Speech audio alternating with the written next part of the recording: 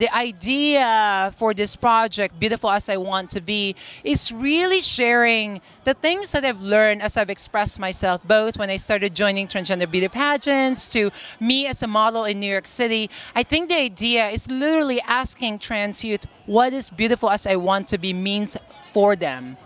And then asking them that question and to create an image of that beauty. And for my, with my expertise in as a model, so I sort of like took them to that journey and how to create that image, because images are so powerful in making sure that you could see yourself, that you could imagine your dreams, what is possible for you. And I think what we saw with some of the trans youth that we worked with is making sure that when they dream, those dreams are possible.